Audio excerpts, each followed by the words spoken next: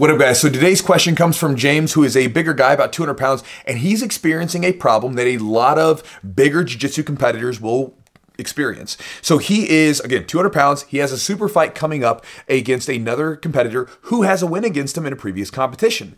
Now, in the previous competition, the other competitor beat him by points using superior takedowns in wrestling. James says that at his gym, they don't do a lot of takedowns or stand-up work, and that even when he competes and he wins, which he does pretty well in competitions, James says that the stand-up always tires him out. And so he's getting ready for the super fight, and he's curious about how to go about it. He's looking for maybe some advice from the Chewster on how to deal with this. I also sent him a message back since he sent it to my email. By the way, if you guys ever want to ask questions, usually email is the best way to do it. I asked him how he felt with his guard game. And his message, he's a little shaky, right? He said it was good, but that his top game is what he's best at.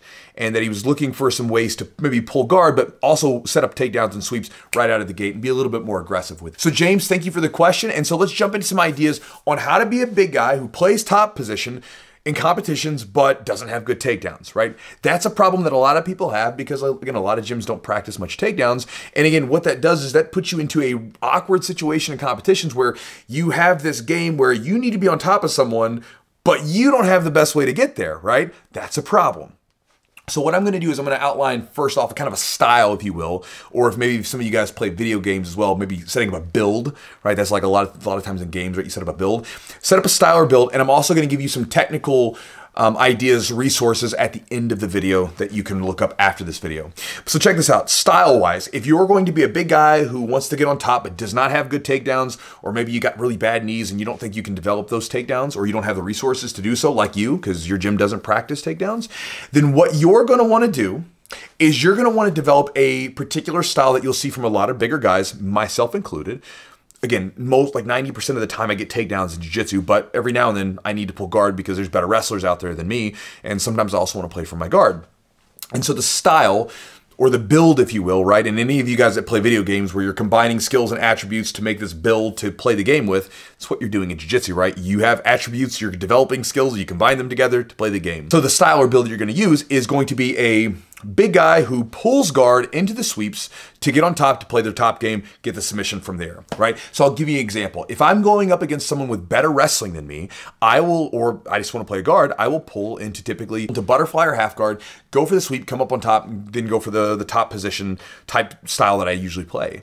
And again, this usually works well for bigger guys because a lot of bigger guys, not always, but a lot of bigger guys don't have great submissions off their back. There are some if they're longer typically, but especially if you're kind of like a stocky big guy like me, or maybe you don't have the most dexterity in your hips, a lot of times you're going to come up for sweeps and then put the smash on someone and try to submit them there.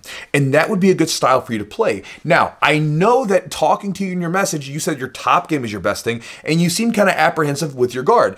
Then my suggestion to you, bro, would be to move into your guard and play your guard a ton getting ready for this match, because it's going to be a strategic blunder for you to go out against someone with better wrestling, who you've lost to and basically experienced a takedown battle before and lost it, and you get tired in the takedown battle. That's going to be a strategic blunder, because what's going to happen is this guy's going to get the takedown, you're going to be tired, they're going to be up on points, and then you're going to be in a situation where you don't have the energy to rally back and get the win.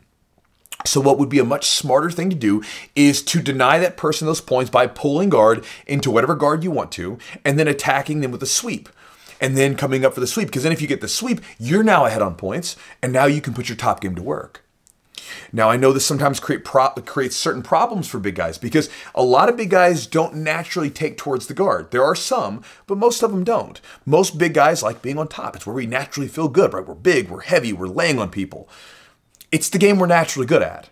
It's like smaller, sort of flexible people. They're typically better at playing off their back. And so sometimes you'll roll with guys in your gym who, I mean, it's like if you blow on them the wrong way, they'll just fall over and just play off their guard, because they don't really want to play guard passing. They want to play off their back. They want to invert into triangles or go for leg locks or whatever. And so again, we all do this. We naturally want to play the games that we're good at because it feels fun. It's like we're good at them. So it's not so, there's not as much friction as when we go to a position that we're not very good at. But for your sake, again, it is going to be a strategic blunder to go out there and try to lock up with this much better wrestler and try to take them down and then wear yourself out in the process. Not a good idea. Pull guard, go for the sweep, get on top. That's the strategy. Now, a couple resources that you can look up. I have some videos in the description that you can look up if you'd like. They are some ideas on what I call aggressive guard pulling, where just like you said in your message back to me, instead of simply sitting down to your guard and pulling, right, I'm going to pull guard into a takedown or a sweep that I can immediately attack with, right? Because again, I want to be aggressive with it. I don't want to sit down and just let the person start working their passing.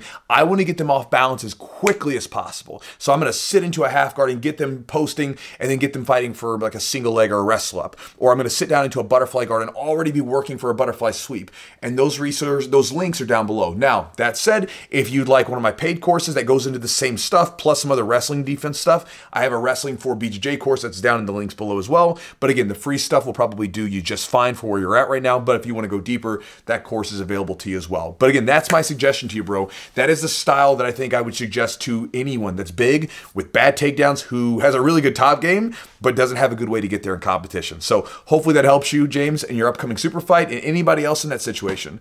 And guys, I'll talk to you next time.